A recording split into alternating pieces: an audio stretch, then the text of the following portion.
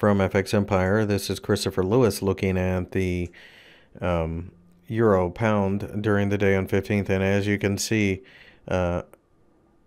we tried to spike and then we broke down. I think that the 0.88 level underneath is the floor and longer term consolidation. The 0.90 level above is the top. So I'm looking for a buying opportunity. Both of these currencies have exploded to the upside against the US dollar during the day. So this is a fight between two heavyweights. I think we're going to stay in consolidation. So I'm looking for a bounce or something a little closer to 88 to get involved.